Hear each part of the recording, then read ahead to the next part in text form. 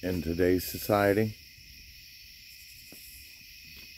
you can throw gas on anything.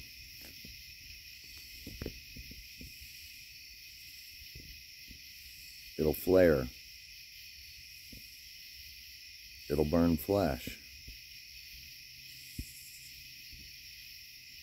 But any fire that needs to consist and be a part of anything that actually burns any brush away, you need actual fuel and patience.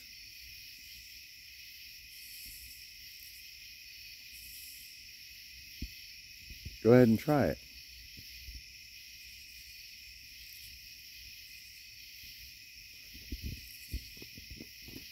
Cut down some trees. Let them be wet. Let them not be cured. Throw gas on them. You're going to need a lot of it. And in the process, every time, you risk burning yourself. Believe me, I know this.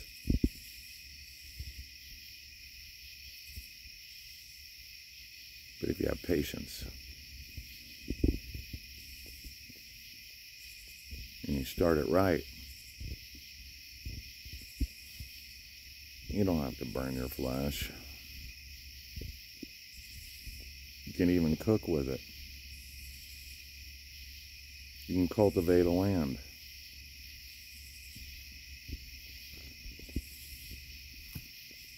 I wonder how many people don't get this because I'm a country boy. I watched my neighbors, as I pulled in today, start a huge fire, and out yonder, I'm trying to burn down a stump. Well, I just decided to do this about a week or so ago. In my limited time, I threw some sticks on it. I threw some charcoal. I thought, that'd be a good idea. I threw some gas, and then I lit a piece of paper, and because I know not to throw gas on a fire. Somebody else taught me that shouldn't work. So you need patience.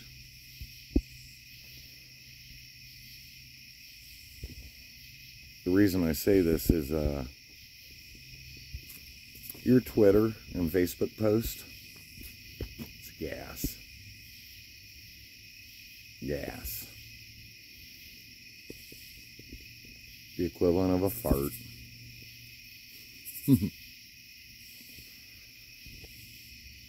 You want to cultivate anything. Grab what is truly needed. Truly needed.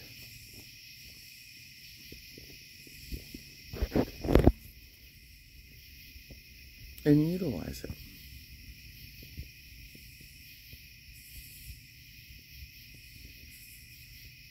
Discernment and patience. Nothing you do today will change the world unless it's part of the ingredients. Anything other than that is Antifa.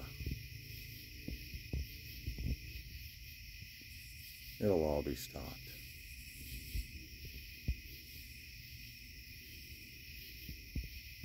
Even as you're crouching and scared, it'll all be stopped. And that which burns will burn.